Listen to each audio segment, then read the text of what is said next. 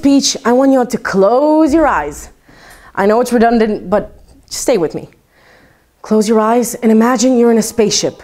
Now we're on Earth, where no problem has been tackled. But like all spaceships, our goal is to blast off and reach the glorious world of the stars, where I'll make you aware of a seemingly unnoticeable, but very vital and important ability you may haven't noticed you've had before. Now, let's start our engines, buckle up our seatbelts, and let's ascend into the introsphere. The 26th of April, 1986. You're having dinner with your family, discussing each other's days. Your children are telling you a silly story from school, when all of a sudden, there's an alarm that goes off on the radio. It's a warning. Внимание, внимание! Внимание, внимание! До уваги жители Припятия! Миска рада повідомляє, що через аварію Чорнобильській електростанції у місті Припятия погіршуються радіоактивні умови в околицях. Your children are scared. They're clinging to your feet, begging you for answers, asking you, are we going to be okay? Are we going to survive the nuclear power plant explosion? I'm assuming as a picture, a lot of you may get in your heads when I say the word nuclear. Chaos, destruction. When in reality, it's quite the opposite. Entering the thesosphere.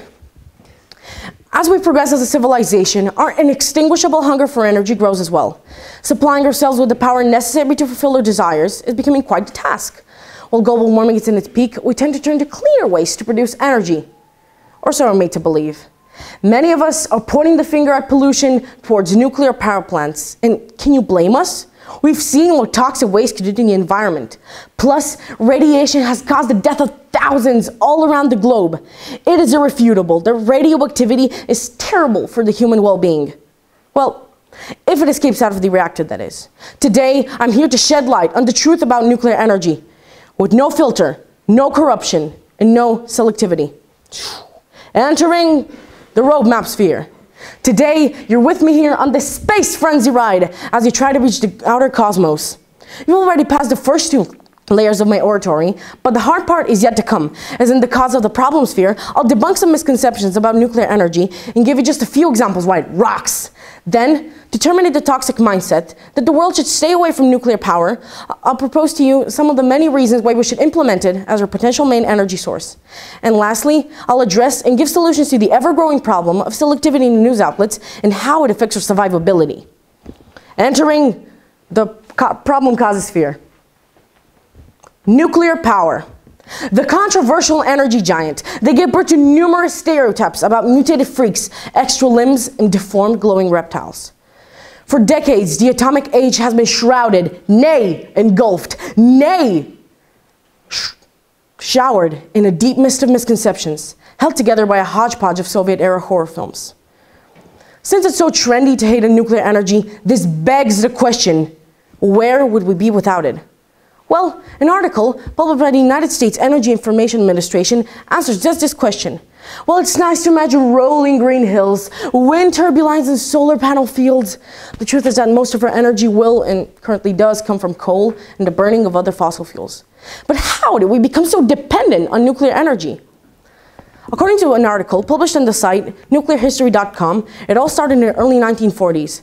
When the bombs that were dropped in Hiroshima and Nagasaki, nuclear power promised to be a peaceful alternative to the new technology, helping the world get back on its feet. And believe me when I say, everybody and their mama's imagination was running wild because of the many possibilities that nuclear power provided, such as cheaper and cleaner energy. Sadly, as it turns out, getting physics to work in real life was hard, and there was a nuclear die-out, so to say. Until the early 1970s, where prices of fossil fuels that were the standard back then skyrocketed. So the scrap technology was adopted once again, only there were hardly any improvements that took place. The blueprints of it were virtually the same.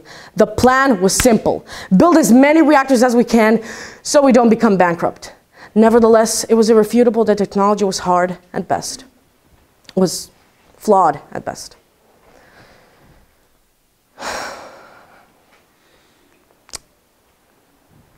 But according to the World Energy Information Administration, over 50% of all nuclear power plants were built between the years 1970 and 1985. And because so many were built in such little time, there were hardly any error inspections that took place between these 15 short years. That is why all meltdowns of nuclear energy reactors are of reactors that have been constructed between these 15 years. And of course, angry baby boomers did what angry baby boomers do best. They blew things out of proportion, saying that nuclear energy can never, ever, forever be used because it was too risky. Okay, boomer. But at the time, they were right. At the time. Now, things are different. According to the Institute of Nuclear Energy, the United States is developing cutting-edge advanced reactors that have an unprecedented versatility. The reactors can be paired up with renewable energy sources, are much less expensive, burn waste as fuel, and are walk-away safe. Additionally, according to the Environment and Public Works Committee, one of the pros of nuclear energy is that it produces 70% of our carbon-free electricity, 20% of the world's electricity, while in contrast, wind and solar power plants produce only 6% of our carbon-free electricity and only 2 minuscule percent of the world's electricity. In addition, according to the Office of Nuclear Energy, the United States avoided releasing, between the years 1970 and 2016, more than 15 billion metric tons of poisonous gases that contribute to smog, acid rain, lung cancer, and cardiovascular diseases. We're almost there, entering the solution sphere.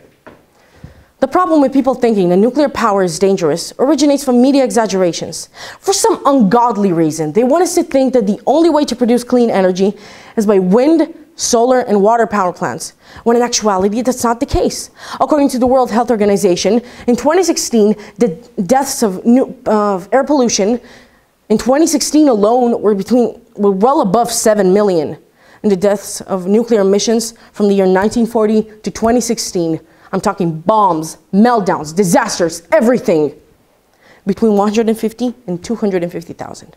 What does that lead me to believe? Well, we leave fossil fuel power plants be silent murderers. We make nuclear death emissions loud and clear. And what can we do to stop them? Education. Educate yourself and especially educate the youth.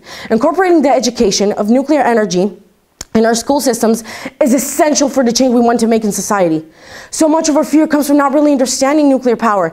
And if we incorporate it in a thoughtful and factual way for the youth, we can eradicate most of the myths surrounding it, as the youth as our future. We should not be afraid to be skeptics. Decide not what's best for us now, but for the future as well. And only then will we be able to free ourselves from the web of lies the media has created to trap us in. Drop the engines. We've arrived. Can you feel it?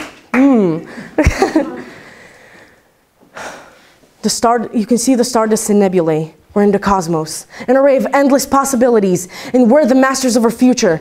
Now, every decision we make matters, fluctuating the path that our future generations will take. What an incredible ability to have, being the masters of ourselves.